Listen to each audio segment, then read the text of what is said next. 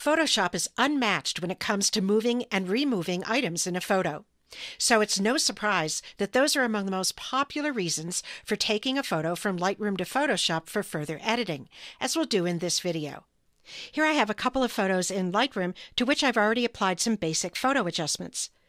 There's some content that I'd like to remove from this photo and move around in this photo.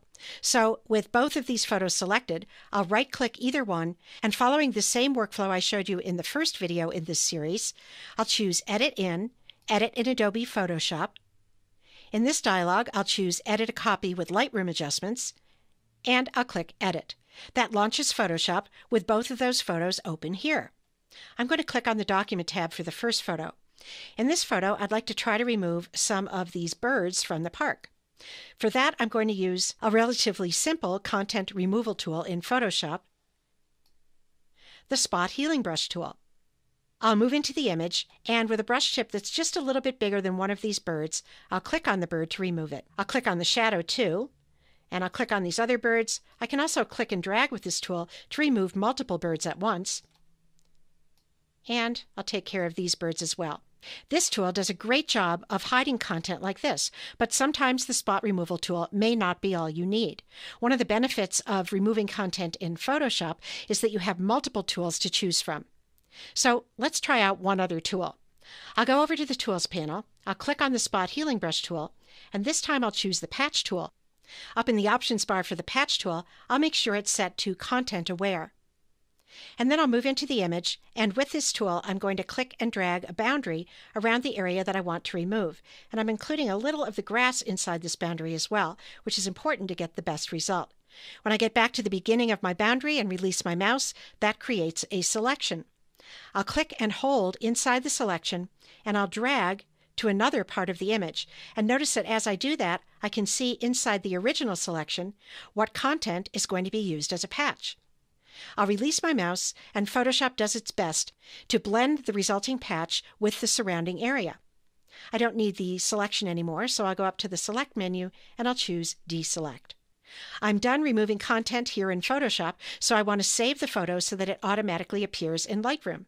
To do that, I'll go to the File menu and I'll just choose Save.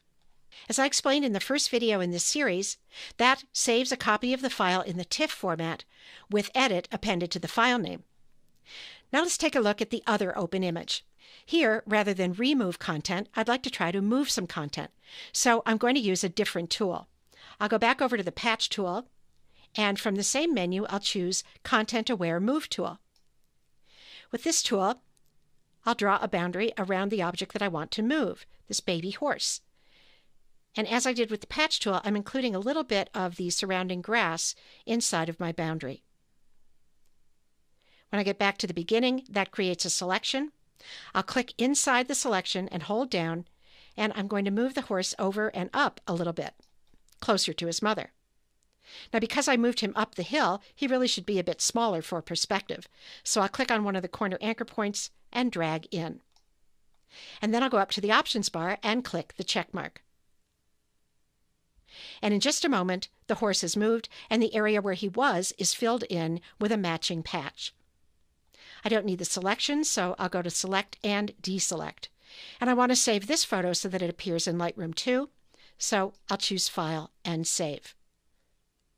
Returning to Lightroom, you can see that there are now 2 copies in Lightroom of each of the photos that we passed from Lightroom to Photoshop and saved back to Lightroom. Here's the original JPEG of the park photo with just my Lightroom adjustments, and over here is the TIFF copy of the same photo with both my Lightroom adjustments and my Photoshop edits.